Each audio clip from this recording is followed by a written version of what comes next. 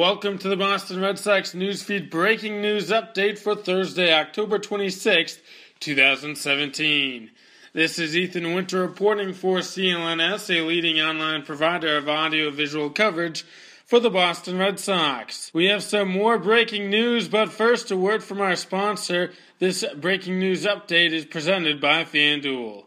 Fantasy football fans, the wait is over. Football is back, and that means FanDuel is back as well.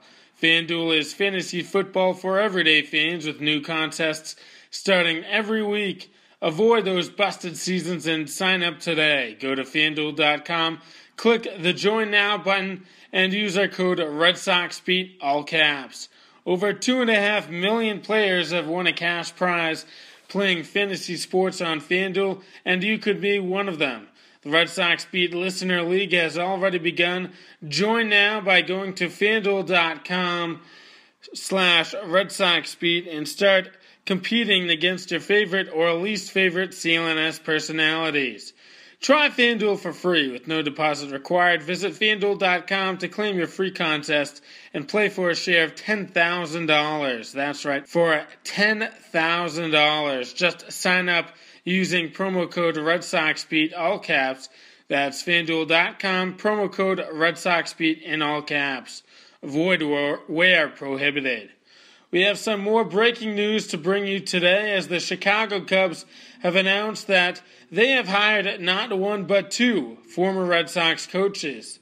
The Cubs have hired former Red Sox hitting coach Chili Davis and third base coach Brian Butterfield to serve in the same capacity in the south side of Chicago. Davis has been with the Red Sox hitting coach from 2014 to 2017 and oversaw a lineup that deeply missed the presence of David Ortiz this past season. The Red Sox were 10th in the league in runs scored, but were 27th in home runs with 168 dingers and 22nd in the league in OPS with a 736 OPS. The Red Sox were also 13th in the league in batting average this season. Butterfield, a fan favorite and Maine native, served as the Red Sox third base and infield coach from 2013 to 2017, but has been recently come under fire this past season after an alarming number of Red Sox players that were thrown out at the plate or